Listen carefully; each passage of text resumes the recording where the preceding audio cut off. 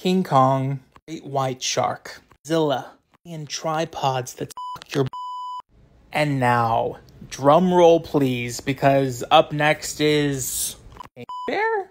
Right, ladies and gentlemen, latest fine man vs. nature thriller is none other than Bear. The movie is technically classified as a mystery thriller / comedy, which it definitely is.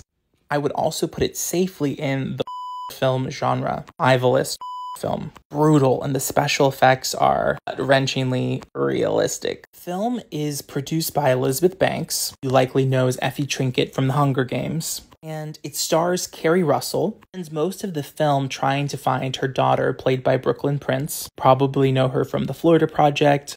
She also played the younger version of Wonder Woman. Her and her friend, played by Christian Convery, are basically on the run from a killer bear who has ingested a large amount of a specific substance. He also follows Margot Martindale and Herbo, played by Jesse Tyler Ferguson, as they desperately try to find the kids who've gone missing because of this bear. Now, the oldest son of Ice Cube, O'Shea Jackson Jr., also has a prominent role in this film, as he and his friend Alden Ehrenreich are heavily invested in recovering the product because they and their father, they're best friends, and one of the guys, his dad, they owe a lot of money to some bad people, and so they are desperately trying to recover the substance that this bear has taken. And so it becomes this kind of chase of like, who's gonna get the substance versus like the mom who's trying to save her kids, the park rangers who's trying to save everyone. This, super sadly, was also Ray Liotta's last film. He played the dad of the two guys who are trying to recover the substance,